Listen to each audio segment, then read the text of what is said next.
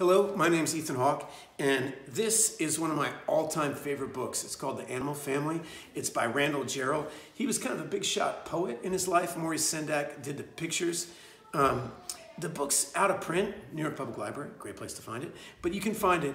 It's staggeringly beautiful. It's about a hunter who falls in love with a mermaid, and the mermaid is one of my favorite characters in fiction.